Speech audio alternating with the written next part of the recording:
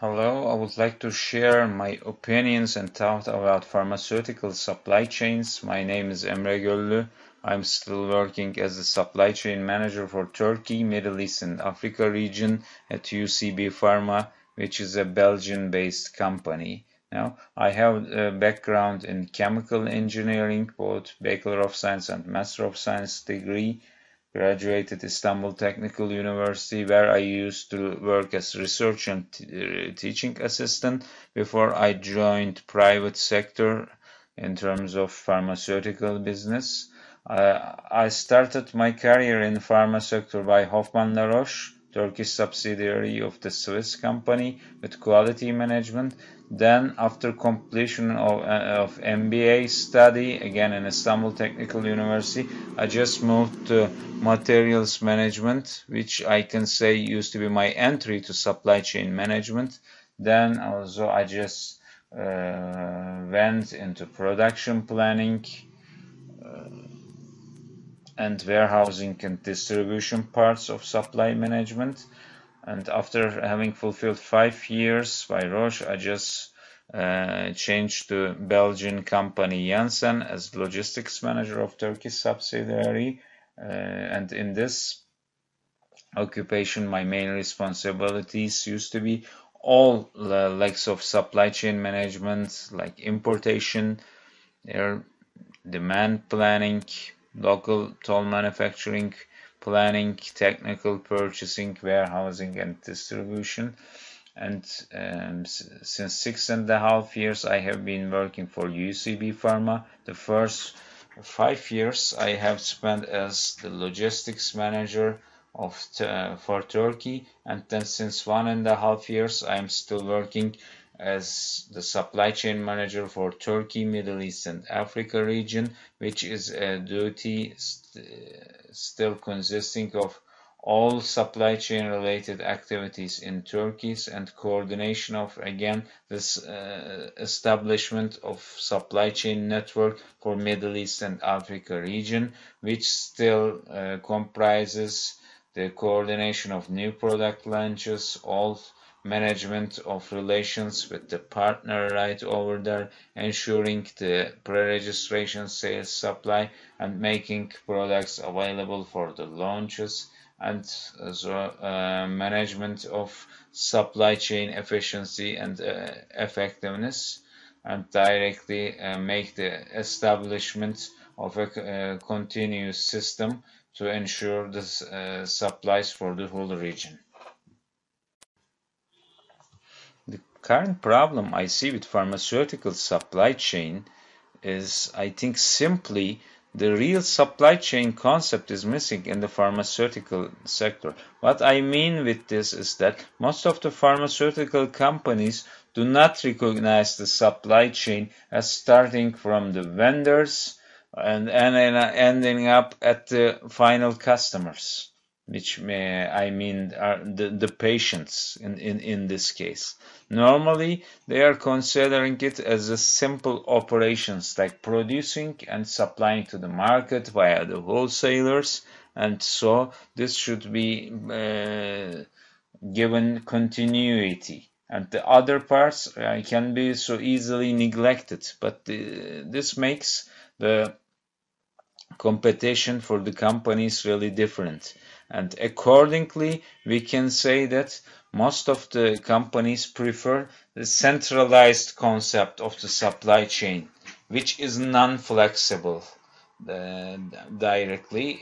For instance, we can say most of the companies, even the major multinationals prefer to make production and in particular places and make distribution from this particular places to the whole world, which might be difficult sometimes considering the distances to market, considering the lead times of production and lead times of procurement.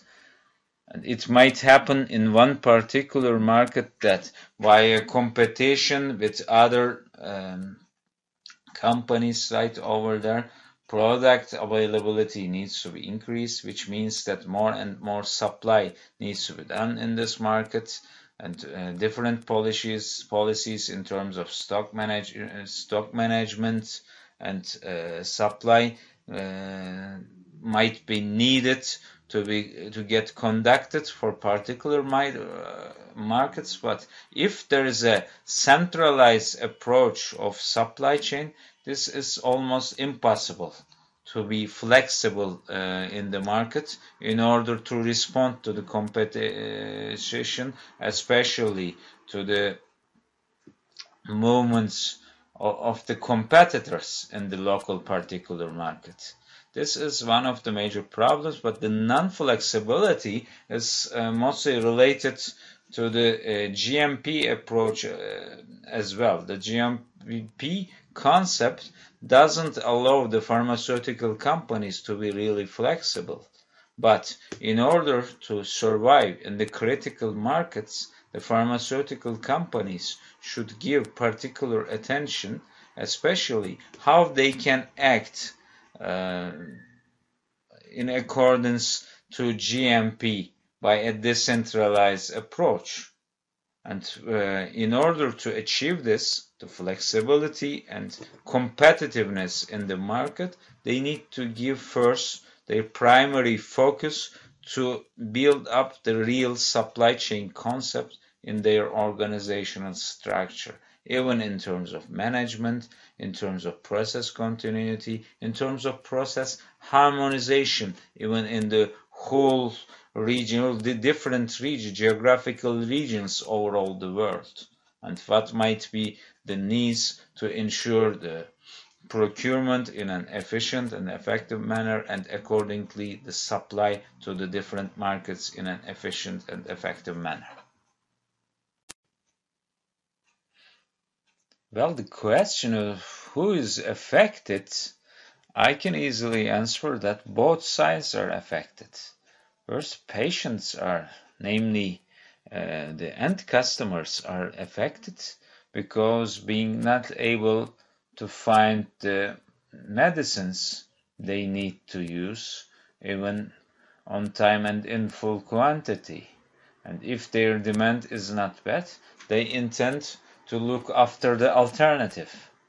And in the meantime, also the companies are also affected, because if they wouldn't be able to supply the markets directly on time and in full quantity, they will lose even patients, which will lead up to lose the market share and to lose their incomes, etc. A total negative impact, like the domino play, we can say. Starting from losing the patients, continuing by losing the market share and losing the income, and a total loss of business directly, which is easily impacted by a single strategic problem, we can say.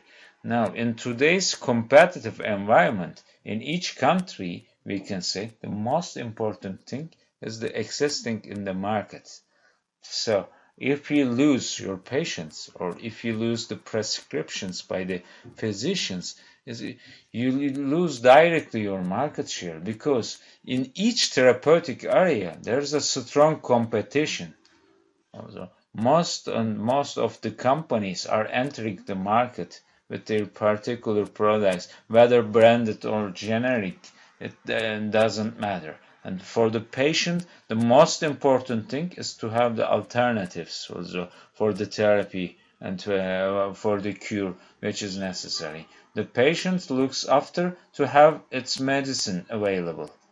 And in order to make the medicine available, and if you intend to sustain in the market particularly, you need to make your supply chain really effective in order to ensure the product supply to the market with certain continuity and without any problem, which will make it possible for the patients to reach the products every time. Otherwise, you will be impacted definitely in a negative manner, and interruptions in supply might not be easily recoverable. Let's imagine that if you are supplying a particular product or an API for local production to a country, an interruption in supply, even with a short or mid-term duration, might directly lead in the long term to the loss of prescriptions and then patients accordingly, and to recover this might take a couple of years indeed, which will require more investment, more effort, more dedication of workload, and also then you will be starting again from the 0 point. It might be so easy to lose the market share, but it is really difficult to directly gain again the lost market share in one particular market. This is why the companies need to pay particular attention to have their supply chain and make products available in the markets. In fact, the solution of the problem might be simpler than everyone would think of. The companies should give particular attention of how to create the supply chain concept in their organizations, and directly they should give priority to to realize end-to-end supply chain, even starting from their organizational structure and directly reflected to the markets in which they are still existing and to the ones in which they intend to conduct their operations. The end-to-end supply chain starts directly from the procurement, I mean the interactions with the vendors, to the final delivery of goods to the patients directly, and which consists of different particular steps which are mandatory to get conducted in a harmonized sequence between each other. And in order to ensure this, companies should consider supply chain management not only an operational task for themselves. On the contrary, they should perceive supply chain management as a strategic strength which will bring themselves certain advantages as cost efficiency and achievement of better market shares existing of and expansion to different markets over all the world, and ensuring their consistency of businesses from different perspectives. If supply chain management is not considered like this, it is also unavailable for the companies to have particular problems in terms of business operations as well, and in terms of financial figures and objectives as well, we can say. The most important thing is to be differently keen on the importance of supply chain from the strategic perspective, and also from the operational perspective, and to reflect this importance to the organizational structure, and then be flexible in the management of this supply chain network according to the organizational structure, even in the global level, for the companies, the multinational companies operating in the global level, and even also the ones at the local level. This would be one particular attempt to get rid of this problem. Also, the ones for the future, the ones who will be able to create a real supply chain management concept in their organization, in their policies, in their strategies, and in their operations, will be able to survive in the markets by responding to rapidly changing market needs so effectively. But the ones who will directly resist into changes and who wouldn't be able to adapt their structures, strategies, and operations to the changes, even on local basis, and who will directly object to the differences between regions and countries, etc., will have certain difficulties to conduct their operations into directly strategic strengths, and will have the definite difficulties to survive in the particular markets where competition will be definitely more increasing than today.